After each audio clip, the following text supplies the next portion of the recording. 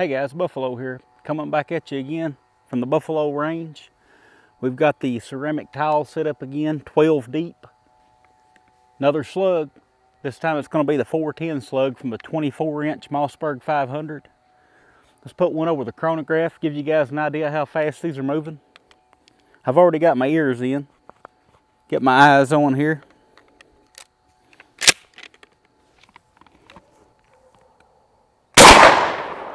Wow, looks like these are moving along at about 1950 feet per second out of the little Mossberg. So,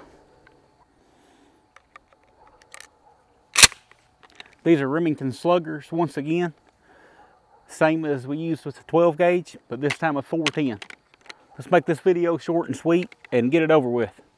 Let's rock and roll.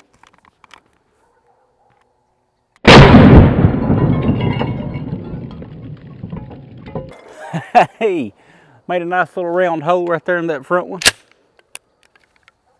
Let's check it out.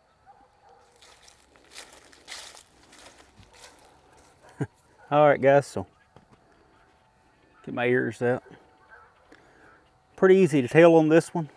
We busted through 4 of the ceramic floor tile. Didn't phase the 5th one here.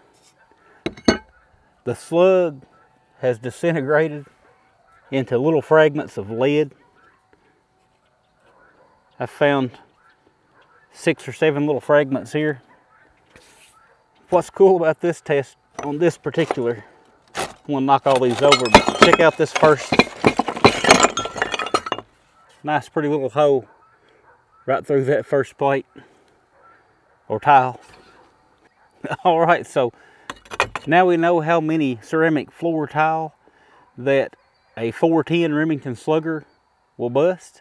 We know how many a 12 gauge Remington Slugger will bust, and we've did 44 Magnum Buffalo bore ammunition on these ceramic floor tiles here. So been kind of fun videos to do. I don't know what you can really take from it, but you can. We are using the same media, so you can compare one projectile to the other, if nothing else. But that's all I got today. Try to keep these videos as short as possible. I know some of you guys have been wanting me to upload some shorter material. So here it is, guys. Hope you enjoy it. I'll talk at you again soon.